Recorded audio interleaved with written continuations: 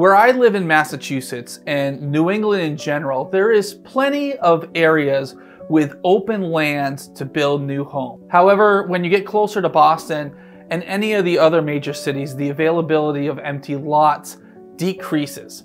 So when people want to live in a single family home and they want to also live relatively close to the city, they often end up purchasing a home and then completely remodeling it and changing not only the interior, but even changing the exterior appearance. And in some cases, they might even look to knock it down and build a new home.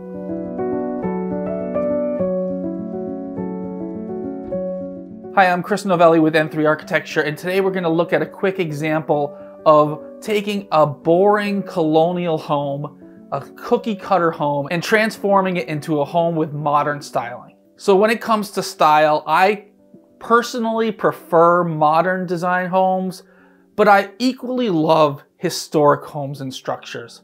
But what I can't stand are the McMansions or the builder grade homes with cookie cutter details and cookie cutter style. And many of my clients feel the same way, and they want to live in something unique or something meaningful. And that sort of boring cookie cutter design does not. And so oftentimes when looking to transform one of these boring homes, my clients are looking to turn it into something that looks a little more modern. I would never suggest taking a historic home and stripping it of its character and its detailing. I love historic homes. But on most of these suburban homes that I'm talking about here, we are dealing with fake character and no detailing. So I have absolutely no problem with changing the appearance. Some people might look at these homes and think that they're pretty nice. And that's great if you feel that way. You don't have to change anything. But what if you did want to change something? So let's just run through a quick example of how you can change the exterior appearance of one of these boring cookie cutter homes. What I did here is I just found a random house for sale on Zillow, a house that one of my clients might consider purchasing and renovating. I have absolutely no connections to this house, no connections to the real estate agent, to the seller, or any of the potential buyers. It is just a fun exercise to see what is possible. Okay, now we're going to do some quick sketching over some photos that I printed out. Again, what we're looking at is taking this boring colonial home and turning it into something that's more modern, that would work with what my clients typically want to see in a house that gets fully renovated. Currently, we have 4 bedrooms on the second floor level with 1 bathroom on the second floor level. And then the first floor has sort of 2 living room areas, a small kitchen, a small dining room, and a half bathroom. What we want to do is we want to transform the second floor of the home to just have 3 bedrooms for the kids. We're going to put a new primary suite addition on the left-hand side of the house. We're going to try to expand the living area a little bit. We're going to try to enlarge the kitchen a little bit. And we're going to try to make the entry a little bit nicer. And again, all while sort of transforming the appearance to be more of a modern style.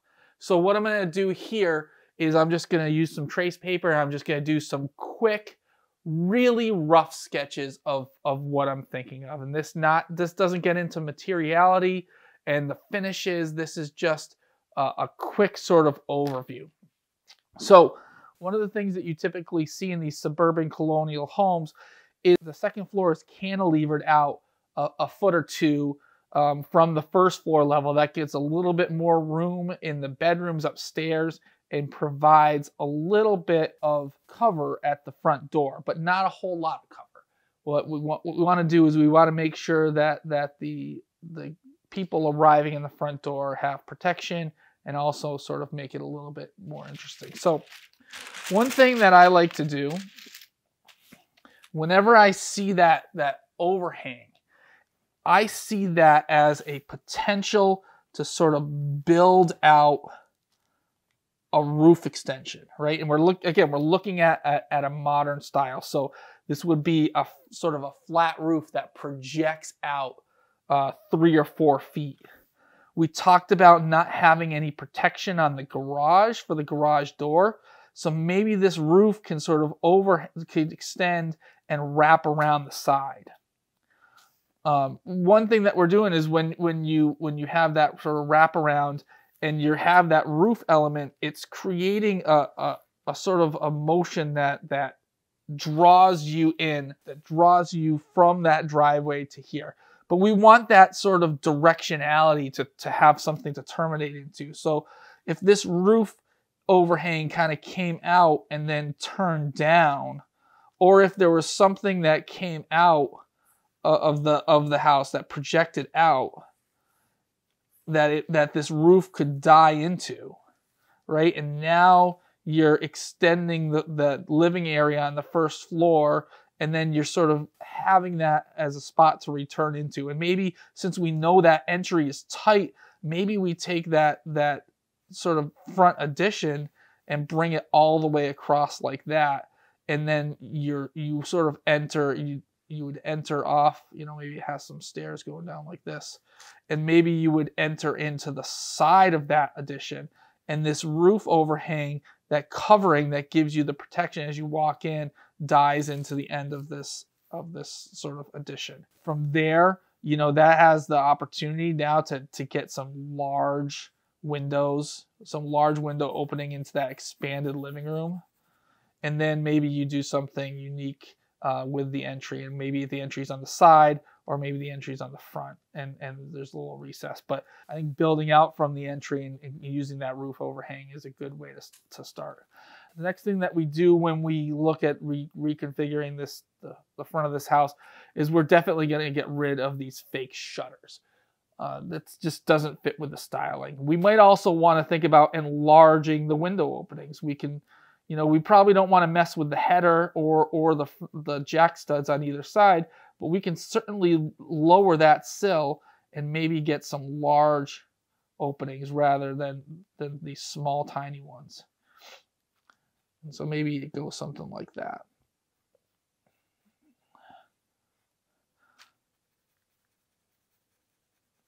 And we could also look at using casement windows rather than double hung windows. And that way you have this full sort of expansive glass. Then you have the roof. There's several things that you can do with the roof. You could leave the roof framing as it is, or if you really wanted to get adventurous, you could remove the roof framing and have since it's not very deep, you could have a shed roof that goes down to the back. And now what you're talking about is maybe this gets extended up a little bit because it's sloping down to the back, and then maybe you have this sort of big shed roof that slopes down, and you have this area up here, this sort of where we can do something different with the trim.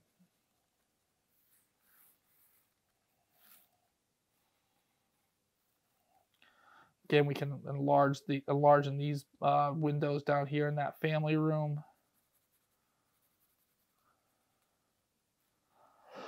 And then the addition off to the side, I think we have the opportunity to sort of come off with a flat roof, or maybe a roof that pitches down to the back. And then, maybe we do a shed roof sort of facing the opposite way. And I'm running out of space here on my trace paper, but maybe if that comes across and you have the primary suite is something in here, with a shed roof that looks like that.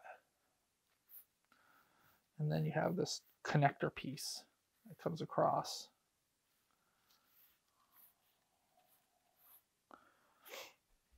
So that could be a potential. Okay, so now let's take a look at the first floor level. I talked about enlarging that family room, extending it out, and even extending the entry hall. So if that sort of looks like that, where it comes out, now that family room gets a lot larger. You can still keep that fireplace, and then maybe you have sort of a seating area over here, and then maybe a TV viewing area down over here with a couple of couches. And then here you can have that big, large window in the front. And that way you can maybe have, maybe you can sort of create a conversational area there and a seating area there. This entry, looking at it here in plan, I don't necessarily think that the sketch of entering from the side will work. Just because of the slope of the ground. I still think that we need to come in from the front, but maybe that the living room entry kind of goes out further, and the vestibule entry or the foyer steps back a little bit, so that way you still have where you have this roof overhang, and this roof overhang wraps around to get protection for the garage. You have that roof overhang either dying into that, or maybe this roof overhang extends out further, and it sort of wraps around there as well. And maybe it can come back and return into something over here. Maybe we have part of the connector, right? Because we're going to have this connector piece. We have this door here.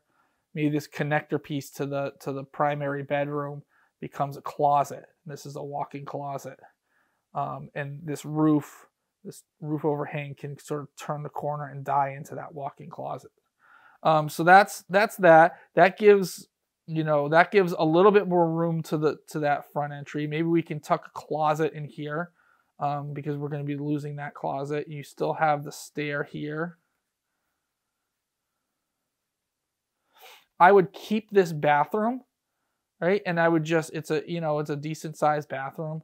You have a little linen closet, and you have a vanity and a nice window. I would keep that bathroom there just because there's not a whole lot that you can do with it. The other thing that we might want to think of is typically you have access to that family room, so maybe we don't want to completely close that off with furniture, maybe, but we still could create sort of two zones, or maybe.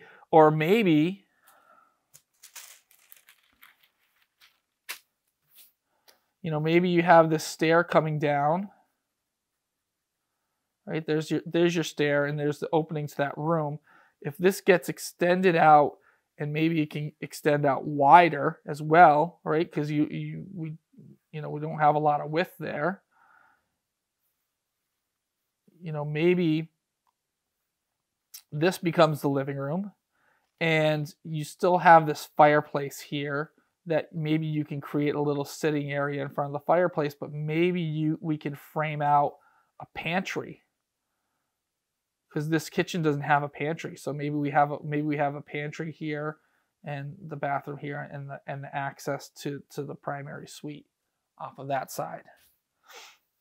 So I think I like that better. I like expanding that living room area, because sticking to the confines of the footprint, and just sort of bumping it out a little bit doesn't really get you a nice usable room. If this is going to be the main sort of living space, we're going to want that to be sort of called out, and we're going to want that to be nice and large. On the back of the house, so we have this slider here, and I almost think that the slider is a little bit too large. Maybe we go with a smaller slider, or maybe we just sort of go with a single door opening, and maybe a single door opening with a window or a side light. What that does is it allows us to put a bank of cabinets there in the kitchen. I would completely remove this bearing wall and open up this area. And I know that's a debate right now, whether if the open plan concept is still in style or not. I think that we have enough separation from the living room area that I think the kitchen and an expanded kitchen and a dining room open to each other is pretty nice. When you come in off this new entry, right, you'll have this closet that we've created, and maybe it's even a double-sided sort of mudroom area. But you have this much larger space to walk in for an entry, and then what we would do is we put a new post here and a new post here, and we will put a beam across there in the ceiling, allowing us to open that up. By opening that up, it allows us to take this kitchen all the way across, right? So if this kitchen sort of looked like that, maybe it comes all the way to here. Maybe this is sort of like a little wing wall to make that beam a little shorter. Now you're looking at a massive kitchen. You know, you have that. Maybe you could still even keep the slider there. You can put in a gigantic island. And, you know, maybe you have your fridge over here. Your sink can still sort of stay back in this area and use that window or relocate that window. And then you have the dishwasher, and then you can have your stove sort of over here. You might even have the possibility, since we are expanding this kitchen to be a really large kitchen now, I would even consider putting in a row of 3 or 4 windows and bringing the glass almost down to the countertop level. I mean, you want it up a little bit further from the countertop so you can, you know, have a space for outlets and to run a little piece of tile there. But to really let some light into that kitchen, you know, I would put a whole bank of windows. And, you know, if you do that, maybe the sink wants to be centered, you know, and the dishwasher's on one side. I don't like appliances in the island, or sinks or cooktops in the island. So I would keep the cooktop over here, the range over here, and you can do fridge or a combo fridge freezer, and you know you'll have this pantry space that's off to the side. The pantry is nice too, because when you come up, if you park in the garage and you come up these stairs from the basement, the pantry's right there to unload your food. This sort of countertop area over here could become sort of like a coffee bar. And then where you have this old living room, that becomes sort of your dining room area. So, you know, you can have a large table, fit lots of people. So, you know, you walk in, you're going to walk into this entry, you know, where you have closets or storage on either side. And then you come to this and you have this gigantic open living room dining area, or you go left to this new expanded living room, and this living room is still connected to the kitchen, but it's still, you know, it's far enough where it's quiet. And then back here is sort of where we add, you know, sort of the new primary suite. That bathroom stays where it is, which is, you know, the bathroom is nice because it's located now further away from the kitchen. And further away from the dining room area. That's a great layout for the first floor. And then, you know, again, the deck, maybe right now the deck doesn't go all the way across. Maybe we extend the deck all the way across to the full length of the house. Maybe we even somehow tie in the deck with this roof overhang, right? We have this roof overhang that's coming around, providing protection at the door, providing protection for the garage entry below. I mean, maybe this roof overhang comes over and completely wraps the deck. So now you have a covered deck. And, you know, you bring these posts up, and that could be enclosed as a screened-in deck area, or it could be left open. And, you know, you can bring the deck off to the side, or sort of keep it in line with the house. The deck can also come all the way across, and wherever the new primary suite sort of hooks up, you can have access from that primary suite again out onto the new deck. So I think that's a pretty decent looking first floor level. Now I want to take a look at the second floor. So here's the second floor with that stair coming up with that awkward hallway. You have the existing primary bedroom, and you have 1, 2, 3 additional bedrooms. This one in the middle being really tiny, 1 bathroom.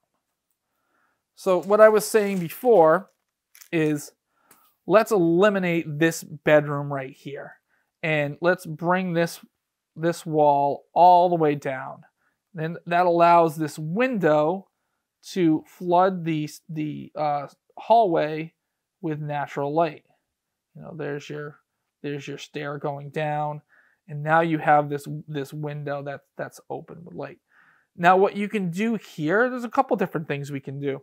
This closet, we can switch the door to here and have that be the closet for this bedroom, which might be a nice option.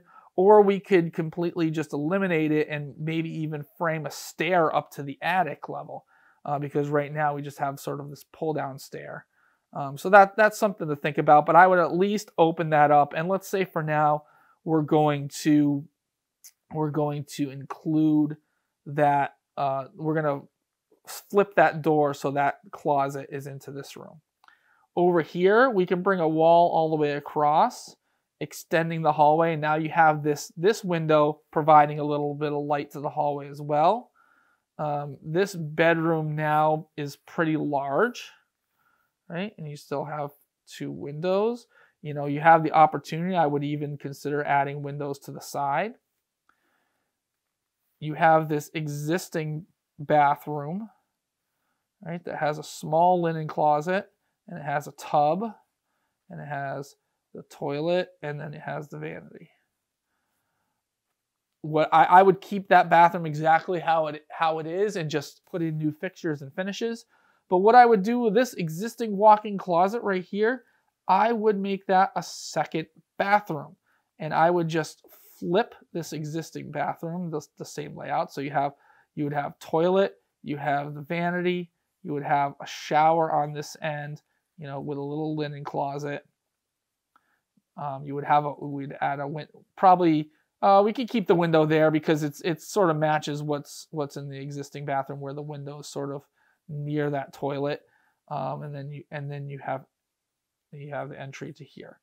And what that does for the rest of the space is we would keep this wall because we know that this wall is bearing wall for the ceiling framing. We would keep this bedroom exactly how it is. Has a closet. We would keep this door here, and then we would add a closet. I would take out that closet there because that's, you know, kind of an awkward space, and maybe you put a new closet in here. And then you would have, you know, 2 windows on the front, 2 windows on this back bedroom. And again, you have a window here already. I would match that with a window over here. And so now each of these 3 bedrooms are huge. Look at it. 3 huge bedrooms for the kids. Each bedroom has 2 windows either facing the front or the back, and then another window on the side. These bedrooms are going to be light filled. Whenever you can have windows on 2 sides of the room, it just is such a better situation. You now have 2 bathrooms where people aren't going to be fighting for the bathroom. So you have, you know, 1 bathroom, 2 bathroom for the 3 kids to share. You have the stair going down. We have that weird column that's on that stair. So again, I would look at what's going on. I would look at what's going on in the attic, and probably what we would have to do is add a little column there, and up in the ceiling have a beam here, and then there's probably already a beam here on that side. But that allows that sort of to remove that weird column. Okay, so now what I'm gonna do is I am going to take these sketches and I'm gonna refine them a little further. And so I'll show you what that looks like as I work on it and as the sketches get completed.